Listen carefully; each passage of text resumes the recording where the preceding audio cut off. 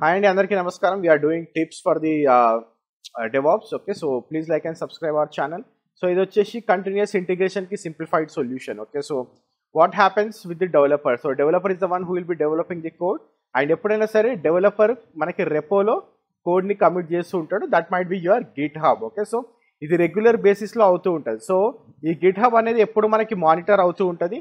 So when ever there is a code change, okay, or else when ever there is a code commit detected, okay, so build will be triggered automatically. Okay, so manaki build automatically trigger అయిపోతుంది, so that Jenkins will build that code and it will deploy. If that build fails, developer will go get the notification. Okay, so ikkada meer em tools vaartaru, ikkada em tools vaartaru anedi telusukodandi. Okay, so that will be your complete continuous integration. Okay, this is what the simple thing happens in the real time. This is what happens. Okay, so this is a simple continuous integration. Keep watching our tips and have a great day. Bye.